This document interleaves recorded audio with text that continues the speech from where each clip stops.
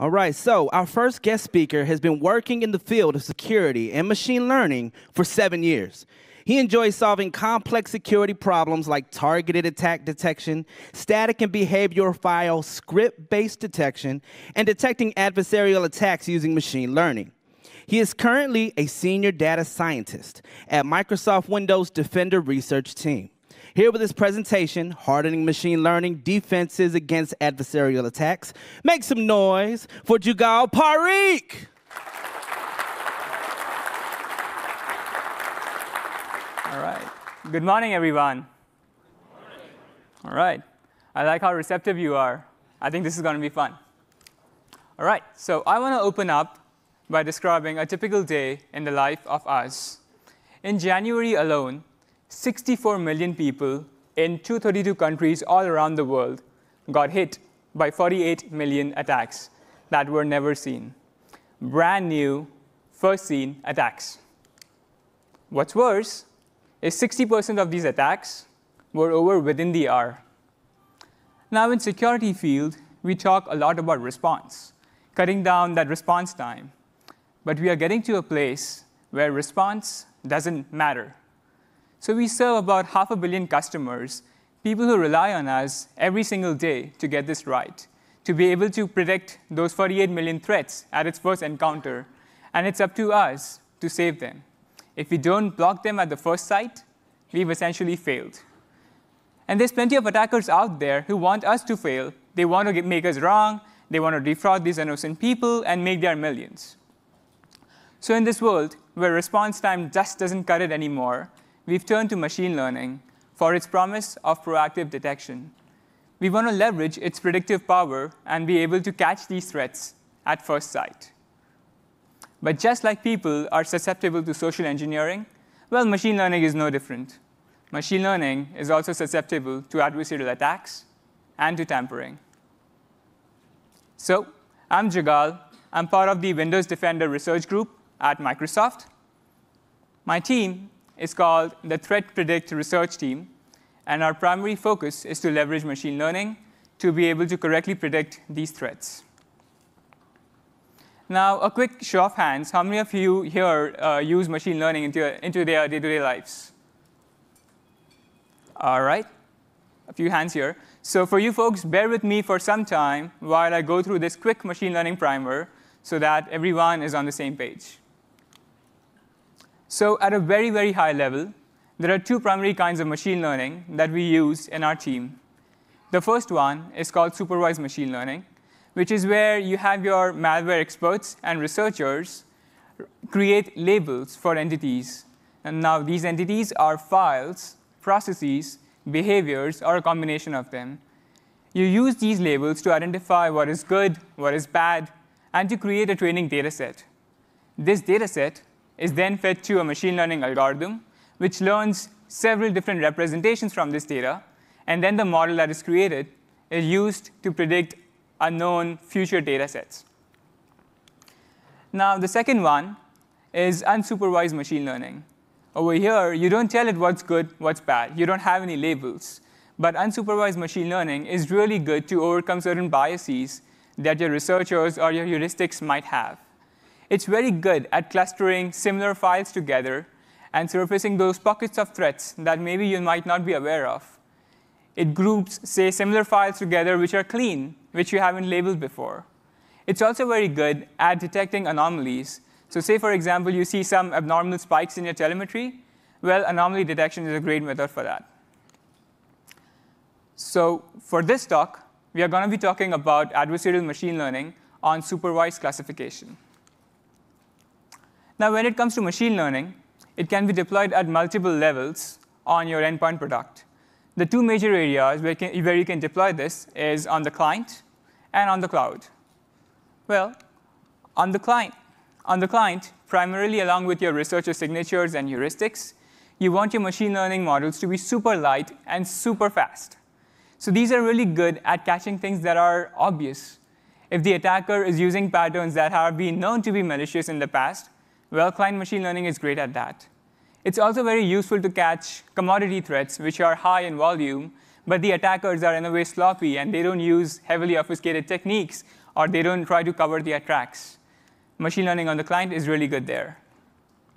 For more sophisticated attacks, we tend to move to our cloud-based models, since they are more difficult to evade, and we can see attackers testing us whenever they check our cloud-based detections. So there are multiple levels of machine learning when it comes to cloud as well. The first one being the metadata-based labels.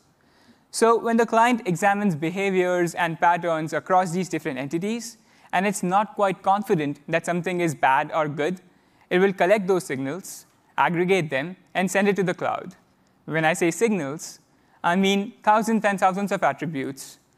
The cloud takes these signals, and it runs it against its arsenal of cloud-based machine learning models. These models predict what is good, what is bad, and provide a verdict within milliseconds back down to the client. And then the client can either protect the customer if it is bad, or let it run if it is good. So sometimes, if our metadata-based models don't have enough confidence, they may ask for a sample of that activity. It would work. The way it would work is the metadata-based models would say, hey, client, I'm not very confident that it is malicious. Why don't you upload this sample back to our cloud?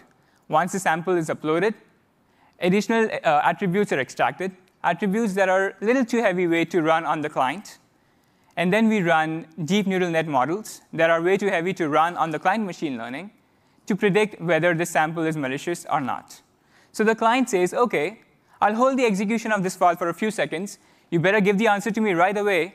In that time, the model will evaluate the file and send out the verdict. And if it is considered as malicious, well, the execution stops. If it's not, then the execution continues running. So when it comes to real-time protection, these three layers are the major protection layers. We also have detonation-based layers, where the sample is detonated in a sandbox environment. But that doesn't always give you the best results, because we all know samples don't always run in a VM environment. Attackers have these anti-emulation or LOT techniques that they like to do. Lastly, we also have big data-based models that is collecting signals from across different components at Microsoft and trying to provide propagation of labels across the ecosystem. So this is really good for cases where, say, certain entities are not visible to the endpoint, but you see it through, say, Office 365 or Azure. These take hours and hours to get the labels, but it is still good to look at the complete ecosystem to catch the entire kill chain. So today, we're going to be focusing on the top two layers, primarily the metadata-based models for adversarial attacks.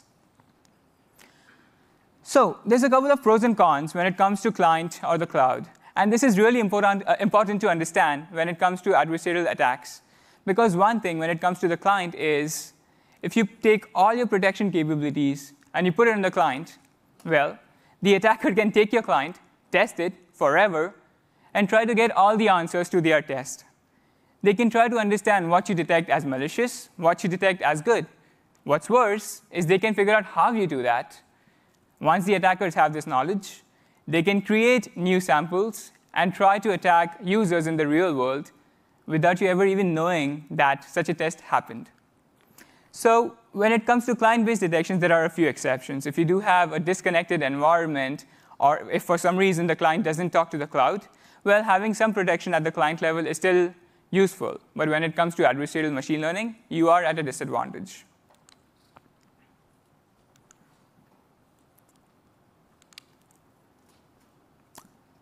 All right, on the cloud side, if you require the attacker to talk to our cloud, well, they can't do this private brute forcing. To test your protection, they will have to talk to you, which means you can see them and you can figure out what to do in response to them.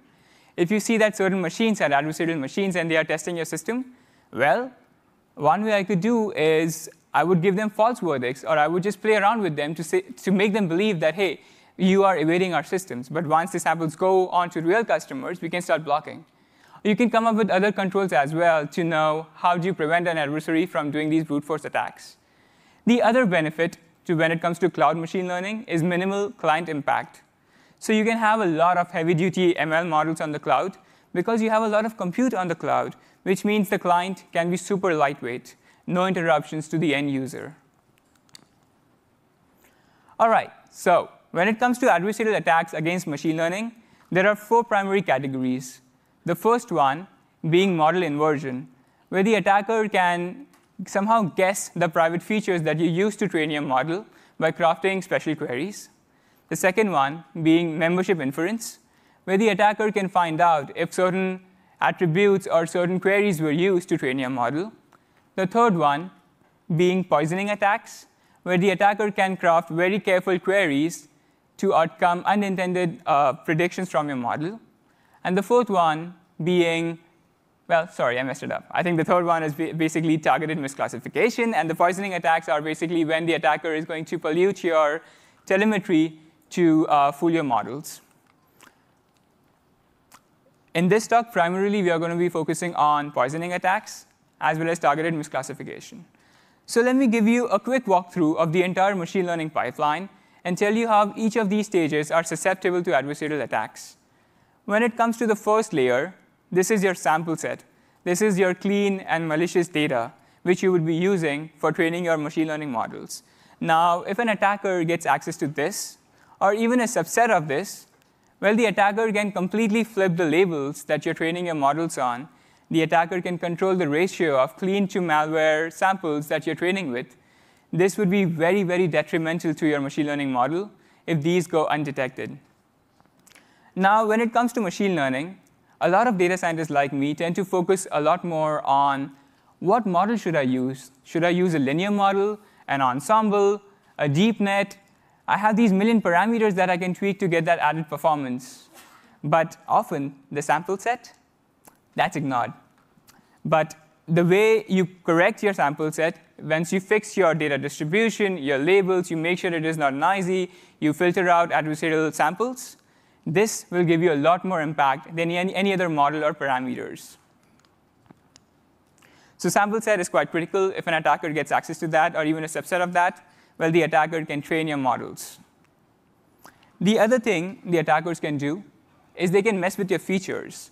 So the attackers can basically figure out if the kind of features that you use, and they can try to pollute them to, in a way, confuse your classifiers, to think certain features are malicious, certain features are clean. When it comes to models, well, the attackers can craft specialized adversarial queries to fool your classifiers without you even knowing this. So these could be samples that look very benign on the surface, but it basically fools your classifiers into believing that it's malicious. Or it could be malicious on the surface, but fools your classifier to evade your detections. Say the attacker doesn't even have access to the samples, features, or models. Well, maybe what they can do is they can go to VirusTotal. They can mine your clean and malware samples and try to look at how you predict on those samples. What the attackers can do is they will train a model that learns on the predictions from your model.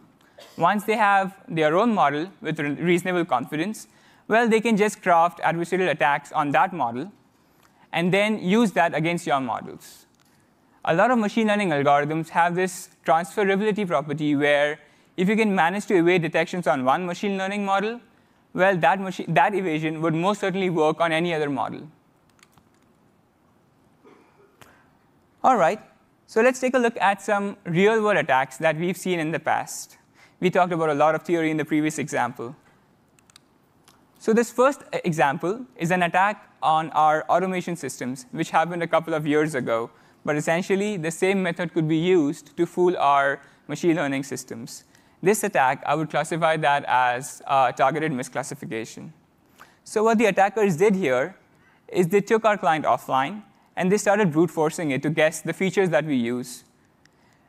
They basically created very specialized malicious queries to see what sort of strings we detect on and what sort of strings we don't.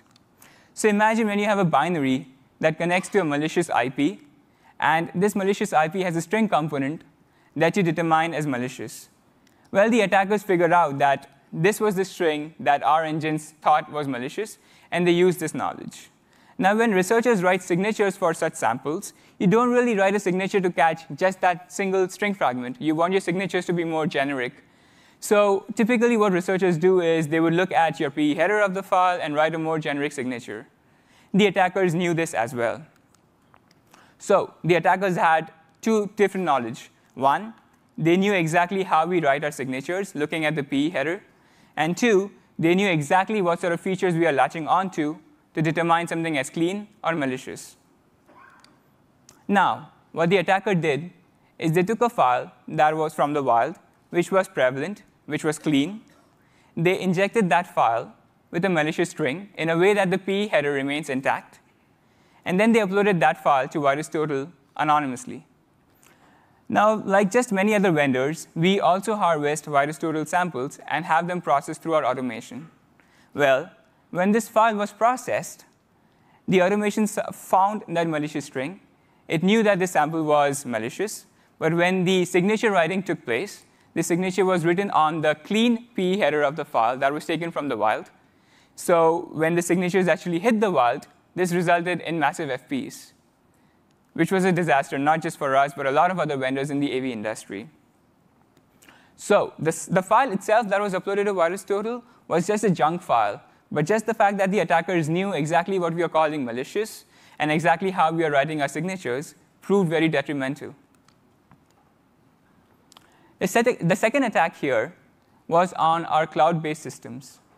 So this was an attack where attackers tried to trick our certification repudiation systems into trusting signed files that were actually malicious code. So the attackers here were slightly sloppy. They were sending in a lot of traffic. Well, this telemetry got easily picked up by our monitoring systems. It got picked up as an anomaly.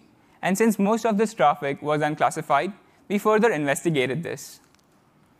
What we found is the attackers, in a way, guessed the kind of features that we were using. Well, with certificate repudiation systems, I think some of the features that we use are pretty common, right? Like the time, the prevalence, the traffic information, the certificate itself, and so on. So what the attackers wanted to do is they wanted to create all this synthetic telemetry so that the certificate itself gains a lot of prevalence and trick our systems into believing that this certificate is quite popular, hence we should trust it. Well, they didn't. They failed in this case. What we ended up doing is we developed a complementary model with additional features that basically try to detect traffic that is coming out from these attackers. We use that model to identify this traffic and filter out this traffic from our training data. So this is how a combination of models removed attacks from our training data. All right. So these were two examples of adversarial attacks that we've seen in the past. We talked about targeted misclassification, and we talked about data poisoning. Now, previous research has pointed us to ensembles. There have been papers that say using of ensembles help us defend against these attacks, especially against poisoning attacks. So we wanted to give it a shot and see how it works. Let's look at what an ensemble is. So an ensemble is basically a stacking technique which leverages the strength of various base classifiers as their input. The individual classification model are trained based on the entire training set. Then the outputs, or the predictions from these models, are used as features to train the stacked ensemble. The output of the stacked ensemble is then taken as the final verdict. Now, if any of you play around with online ML competitions like Kaggle, you will find that this is a very commonly known technique to get that extra edge in ML competitions. But when we take this concept and apply that to a real-world security issue, we have our own set of challenges. With security, we have to deal with active adversarial samples, where the adversaries are constantly trying to evade our detection techniques, if not attempt to directly attack us. The daily telemetry itself is continuously changing. So you see a surge in clean files one day, say a new threat family the other. The daily telemetry distribution is highly volatile, which can have huge swings in your model performance. The data itself can be very noisy, so some of the features could be corrupt, or some of the labels could be noisy. How do you take care that the model is generalizable enough to be able to deal with such noise? So let's go through the building blocks of the stacked ensemble and show you how we use this concept and put it in real world to evaluate roughly 2.3 billion queries globally every day. So when it comes to diversity, building a diverse set of base models play a very important role in not just generalizing an effective stack classifier, but also making it more robust to adversarial attacks. Now, diversity can be achieved through a lot of different things. One could be through different feature sets. Well, luckily in security, we already have a very high dimensional data when it comes to features. We can look at machine information like potential victim machine GUID, the operating system, the system locale, and so on. We can look at static information about the potential threat like full and partial file hashes, fuzzy hashes, signer information if the file happens to be signed, and the general file geometry. We also get dynamic and contextual information like where the file was downloaded, was it connecting to a process or not, what's the child-parent relationships between processes and files, if the file connected to a network, if it did, what was the URL, and so on. And then, of course, we also support custom features that the researchers can set to extract custom properties from files or processes and behaviors. So when it comes to features, the sky is the limit here. One thing to know that is really important is you have to make sure that these features are constantly changing and adapting to the threat landscape. This helps you evade feature evasion attacks. All right, let's talk about different training algorithms and different data sets. So depending on the kind of features that you're using to train your models, the data distribution itself in the data set, the noise, and the total number of instances that is used, it is highly likely that one set of algorithms perform better than the rest. The same thing happened to us. If you look at the table here, you can see that for P properties, researcher expertise, and behavioral data, the ensembles, boosted ensembles, do quite well. When it comes to, say, classifiers that operate on millions and millions of features, like 12 million, 16 million features, we see linear classifiers like the average perceptron is doing quite well. When it comes to using raw data or the raw file itself, DNNs, or deep neural nets, do quite well. Moreover, you can have different data sets based on client models, cloud models, as well as full file content of the models. The models themselves could be later broken down to different file types, like PE types, JavaScript, VBS, PDF, macro, and so on. The other way you can achieve diversity is by optimizing for different threat scenarios. So 96% of the files that we see are only seen once on a given machine. If you don't block it at its first encounter, you're never going to get a chance to block it again. So we have to get it right the first time, which means you got to train your classifiers to adapt to this temporal bias. You want to make sure that the classifiers are actively learning on new telemetry that you get, and let them overfit on your current threat landscape. Let them latch onto the current threat campaign and look at similar patterns exhibited by polymorphic files from the same threat family. So say, for example, you want to come up with a classifier that looks at regression. Well, maybe you want to look at a longer cadence where you train your classifiers one time a week, or say several times a month, as compared to doing training your classifier several times a day. Moreover, instead of having just a binary clean malware classifier, you could have classifiers focused on different types. So you can have a binary classifier that looks at malware, that looks at clean, that looks at poor files, or, as I said before, you can look at different file types. Moreover, you can look at consumer versus enterprise customer specific data. You can look at vertical specific data. Based on the distribution that you would see across these terminals, it would make sense to maybe look at developing customized models. Maybe that would give you better boost. So we talked about 3 ways to generate different set of models, different set of diverse features. Now, how do I check for this diversity? How do I make sure that my feature set is actually diverse? Well, a great way to check this is by something what we call is using Pearson correlation matrix. With Pearson correlation matrix, it takes all your input and maps it to x and y axis. So in this case, all the inline-based classifiers that we generated using those combinations in the previous slides are mapped on the x and y axis. The center yellow line here shows where the exact same classifier intersects. So yellow is bad, which means it's getting the same answers for the same data set. For diversity, you want your features to be less correlated with each other. So what you want to be focusing on is this dark blue areas, which means that each of these classifiers have something unique to contribute. And these low-level signals can then be picked up by your stack classifier to give you a better generalizable signal. All right, so we've talked about generating the features for the stack classifier. Now, how do we develop the stack classifier itself? How do we combine these different classifiers, take a look at their signals, and come up with an overall stack classifier? There are two major techniques to develop a stack classifier. The first one being Boolean stacking. So over here, what you do is you take the binary outputs from your base classifiers as input features to the stack classifier. If you can see the red rectangle there, it's basically just looking at zeros and ones.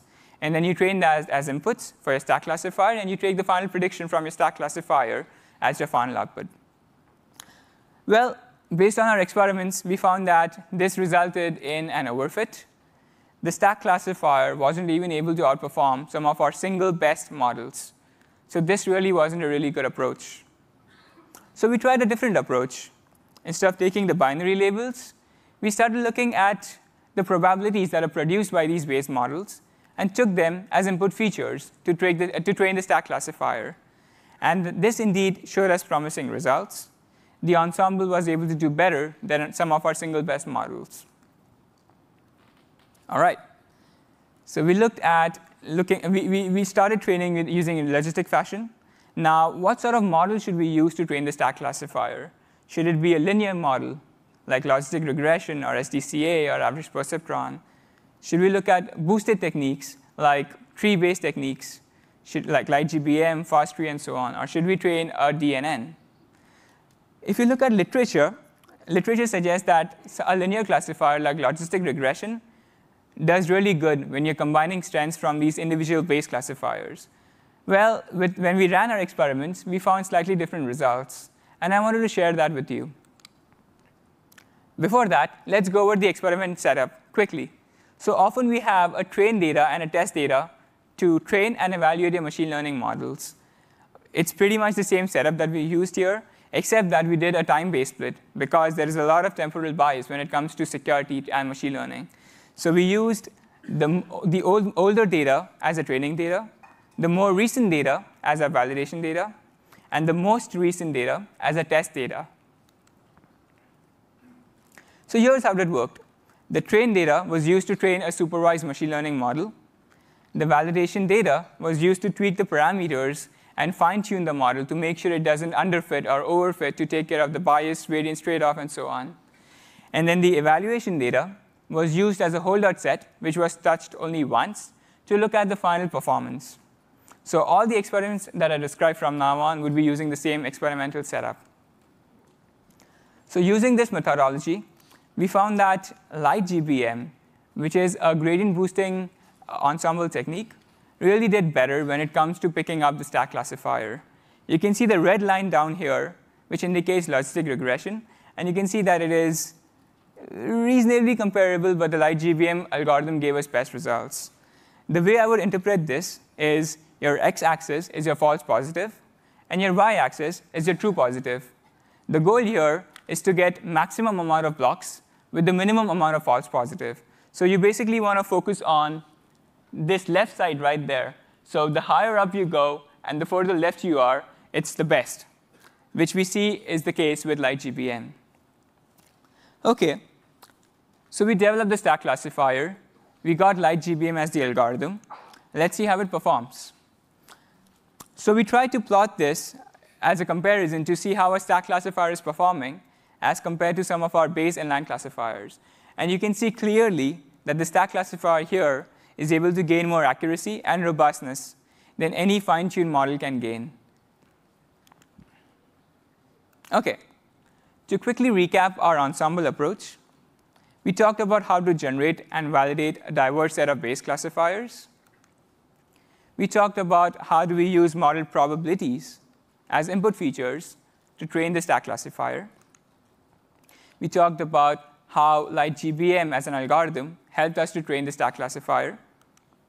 And then lastly, we saw how we plot an ROC curve for stack classifier as compared to some of our top base classifiers.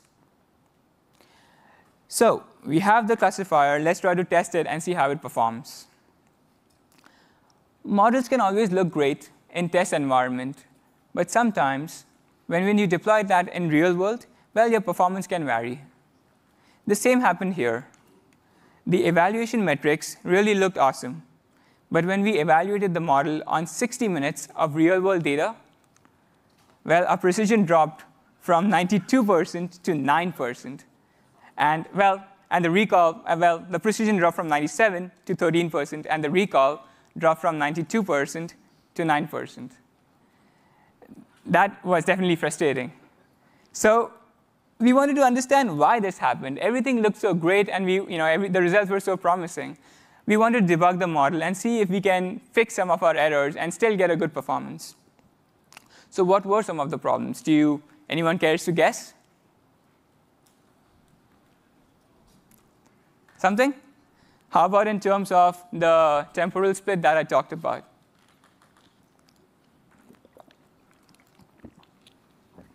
All right, well, let's go through the problems. So the first issue that we found was related to data leaks. So the information from our labels inadvertently made its way into the training features, which caused an overly optimistic assessment of our stack classifier performance. So in particular, what happened is some of our detonation-based models were, in a way, contributing to our labels, which meant that the detonation-based models had a direct correlation with the labels. And we did not see that.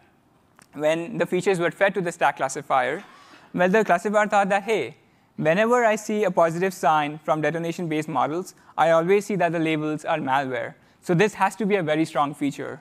But this was basically just overfitting on the detonation-based models, and the data was leaking. So what we did is we filtered out these instances that correlate directly to the training labels, and we tried to run our test again. You can see when we filtered out the data leaks, we still see a 10% drop on our recall. But we felt more confident that, yes, the model is still doing quite well. It's still giving us an 82% recall, which is not too bad. The second scenario that we looked at was handling missing values. So as you can see, a lot of these classifiers are optimized to handle very specific scenarios. And not every time you would get outputs from each of these classifiers. For example, here, you can see that only 2 classifiers had given out a verdict, and everything else is sparse. Well, looking at this data, anyone could say that, OK, since the values for these classifiers are too low, if I combine them, well, the stack classifier should also give me a very low probability, which basically indicates that the file is not malicious. No. The stack classifier came out with a confidence of 92%, saying that the file is malicious. What happened here, essentially, is the stack classifier was overfitting on these specific representations. The classifier wasn't able to identify exactly what was missing, what was there, and how do you differentiate between the two. All right. So instead of removing such features, we actually want to keep these features, because that was the whole intention of using the stack classifier, to look at low-level signals and come out with a high signal or a high verdict. So instead of removing them, what we did is we added Boolean values to indicate which of the classifiers are present and which of the classifiers are not. And then we did a cross-join across different features. So now the model could learn on both the existence of a model result and the actual value of the result. And this helped us solve the sparsity issue. One last tweak we made to the model was we added a set of unsupervised features. So because in security we have very rich feature set, it basically helps us to segregate malware families into different threat families. And this information can be used by any of the classifiers to find certain similarities. So we looked at k-means clustering to cluster these files. And we looked at the cluster distance from the instance to the centroid of each of these clusters. And we took them as features to train the stack classifier. And this gave us a nice boost in our malware detection rate, while keeping the false positive pretty constant. So other improvements that we made were we decided to train the stack classifier daily so that we can look at more first-seen attacks. And we wanted to make it a very active learning scenario where it is actually catching these new threats, never-seen attacks, campaigns, and so on. But when it comes to training every day, Well, you can see a surge of malicious activity one day, a burst of new clean files the other, and maybe some specialty malware the next day. If you look at this graph, you can see that the distribution can be very, very volatile. And these huge swings in your label distribution and the type of malware and clean files that go into the training could result in huge model performance gaps if there is no control. So we added gates and controls on the training labels in order to avoid these kind of swings. We decided exactly what sort of features we want to look at, exactly how many amount of instances we want to train with, and control the overall ratio. This helped us make the model more generalizable, and the classifier performance was more stable over time, and it did not have huge swings. All right, so let's do some red teaming, where we look at how good is the stack classifier when it comes to adversarial attacks, especially targeted misclassification. So what we did here is we tried to attack some of our own systems by crafting adversarial attacks. So in this scenario, we have a PE file that gets featurized into a binary feature vector. This binary feature vector is then fed to a model, and the model, say, classifies it as malware. What we ended up doing is we took this feature vector, and we ran Jacobian-based saliency map attack, which is a very commonly known technique in adversarial attacks. So it basically just perturbs your input representation in a way that changes the model classification. So now the file was still functional. It looked very similar. But now the feature vector was modified in such a way that the same model classified this file as clean. So what we did is we flipped the labels for two of our top classifiers. We assumed that the attackers were able to compromise, say, two of our top classifiers that get fed to the stack classifier for inference, and see how much of an effect that has on our stack classifier. Well, you can see from this plot here that even if we perturb 100% of the samples, the model performance is decreasing by 30%. Well, 30% is quite large, yes. But assuming that you have all your samples compromised, this is still not too bad. You still have your system up and running, and it's able to resist such attacks. OK, so let's take a look at it from a feature space. What if the attacker starts injecting random features into the stack classifier? And what if somehow these features get into the training data stage? So in order to simulate this, we looked at our supervised training stage. And we added a bunch of random features, random classifiers as features to train a stack classifier. And we wanted to see how robust is the training mechanism. Can the stack classifier actually identify such new random features as noise? Or does it start training on them? Can the attacker have an influence on the overall output? Well, it did not. You can see on the right there is all the 10 random features that we added were identified by the stack classifier as being noisy. And the plot here is basically your feature importance. So the higher up it is, the better the feature for the classifier. And you can see that most of the features at the bottom are not used by the stack classifier, which means that it was able to take those noisy labels and filter it out completely, understanding that it was noisy. We also tried to look at the model performance. And you can see that when we had no random classifiers, our true positive rate was 96. And after adding, say, 10 random features, our classifier true positive rate dropped down to 95.8. Well, that wasn't too bad at all. So we looked at targeted misclassification. We looked at perturbation-based attacks and data poisoning. But what if the attacker is really, really motivated to somehow break our ensemble approach in ways we don't see coming? Well, in that case, having certain controls and mitigation across each of the stages of a machine learning pipeline is very useful. On the sample side, it's very good to control your overall number of instances. You can do smart sampling to prevent any flooding of your telemetry. You can control your label distribution that prevents stuffing of labels into your stack classifier. On the feature side, make sure that you continuously update your features. Because say if the attacker is able to figure out what features you're using today, well, that's no longer going to be valid tomorrow, since you're automatically updating your features. You look for feature evasion. And then you can add certain unsupervised learning features to make up for human bias. When it comes to models and its parameters and deploying them, we should be versioning the models. So if the current model goes off the rails, don't ship it.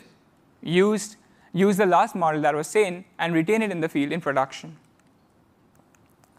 And lastly, once the model is actually deployed, well, have some real-time monitoring. Look at the overall block levels. Even though you don't have labels while the model is inferencing in the wild, look at the overall amount of blocks. Look at the changes in your blocks. Is it having a huge spike in your malware? Is that a campaign, or is that a false positive? Look at these anomalies and try to identify what is happening. If you see huge spikes that are completely out of its standard deviation, well, maybe something is wrong, and we need to investigate. All right, so let's talk a little bit about the results. So as we discussed, the experiments seem to indicate that the ensemble approach gave us a really nice boost above and beyond our base classifiers. And in fact, it did. So you don't always see results that mimic what you see in experimental mode, but this approach here gave us a really nice boost. On any given month, the ensemble models are giving us anywhere from 10 to 15% more detection than what we were originally getting from our cloud. Now, this is a hefty chunk that sums up to roughly 9 million more threats being stopped and customers being protected. About 75% of the threats our customers encounter are often some variants of a PE file, and the ensemble models are doing quite well against them. But they're also protecting against thousands of other file types, many of them we don't even have specialized classifiers for. So it has really given us a nice boost above and beyond the base level. An unplanned benefit that we got from using the stacked ensemble approach is interpretability. So if you look at the slides that I discussed before, we had some of our classifiers that operated on millions and millions of features. Now, say if you want to interpret how a classifier came up with a verdict, what sort of features contributed to a classifier's performance? Well, if you have millions of features, it gets really, really complicated to interpret your models. With the stack classifier, it's operating on a very small feature set. You're just operating on the probability scores of your base learners. So it's pretty simple to see what's contributing to your ensemble models. The other benefit we got out of this is we can take a subset of threats. So let's say you have a specialized trained JavaScript classifier. Well, you can take a subset of its detections and compare it with the ensemble model and find gaps. So say if the JavaScript model is only detecting 20% of the threats in its domain that the ensemble model is detecting, well, maybe there's a problem with that model then. It's good that the ensemble is picking up the slack, but maybe we need to take that model and train it further to make it improve and more robust and more generalizable. So we can use the stacked ensemble approach to, in a way, also keep a check on some of our base classifiers to make sure that they are performing at par with other classifiers. So just to recap quickly on why you might consider an ensemble approach, well, it filters out noisy signals from an occasionally underperforming model. So if you have models who are performing well or sometimes not as well, it will identify those low-level signals and give you a strong verdict. It's really good at increasing the predictive power with easy interpretability, as we could see in the previous results. And it adds resilience against attacks, as we saw on the red team side of things. All right, I'd like to show you how these ensembles have protected our customers in some real-world scenarios. So again, this is focusing on the first two layers, the client models and the metadata-based models on the cloud. So the first case study here is quite interesting, not because it's a huge large-scale attack. It's actually quite tiny. It affected less than 33 computers in total, and mostly located in central Canada. Most of the targets were small to medium businesses. So this was a small scale, small time frame, specially targeted attack. So the way this started is with an email. It looked like an email came from a local landscaping company in Canada. So it says, hey, I've got an invoice for you, and here is the attached PDF file. So when the user opens the PDF file, you would see this DocuSign file that's got a link to view the actual agreement. This link would take the customer to a phishing site, which would then try to steal their credentials. Well, luckily, the ensemble models kicked in here and helped us out. So how did this work in practice? So the local ML models flagged this PDF file as being suspicious. So it extracted its properties from this PDF file and sent all those attributes to our cloud-based system, where all the models ran on the metadata. You can see here on the top that our PDF classifier actually didn't quite respond.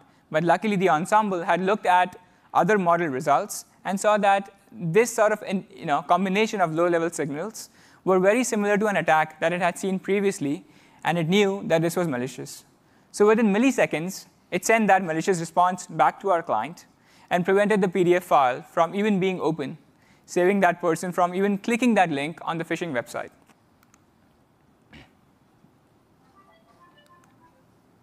Thank you. So the second example here is on a larger scale. But it's really interesting since it's about 3,000 customers in Brazil. And every single attack was different. So it was the same campaign that was circulating this heavily obfuscated JavaScript file.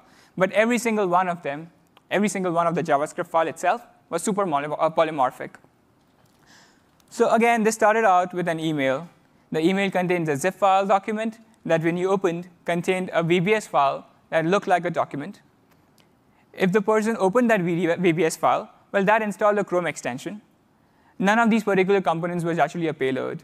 The payload, that was actually this obfuscated JavaScript file, was downloaded by this Chrome extension that was being then downloaded. Oh. You can see at the bottom the unobfuscated version of the JavaScript file there, and try to understand what it was doing. It was trying to steal your credit card details and other things. Luckily, this scenario was pretty similar to other examples that I talked about. So the client picked up low-level signals from these lightweight client ML models. It said, hey, this JavaScript file looks suspicious. I'm going to send you the attributes. Why don't you analyze it? Tell me what I need to do. So the cloud ran this attributes against its arsenal of inline classifiers. You can see here that our JavaScript model actually gave out a malware verdict with a little over 50% confidence. Well, luckily, the stacked ensemble helped us here as well. It looked at these low-level signals and said that, hey, I've seen these patterns before. I know that this is malicious. So it gave out a malicious verdict in milliseconds with a high 90% confidence and blocked the file from being executed.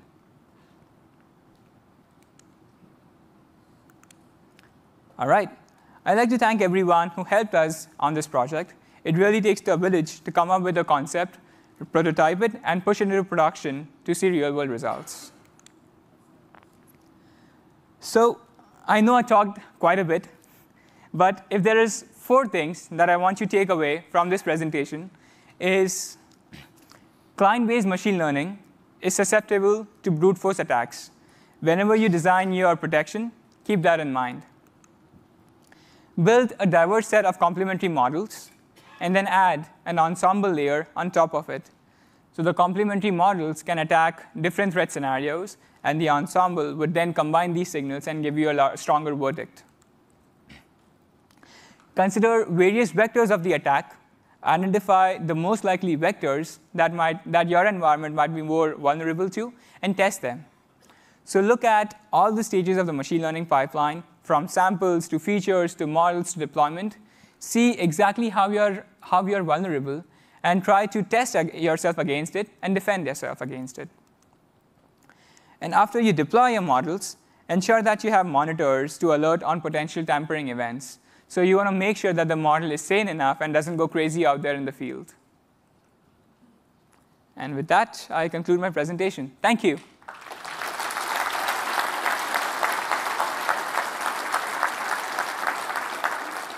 So we have 90 seconds if anyone wants to ask some questions.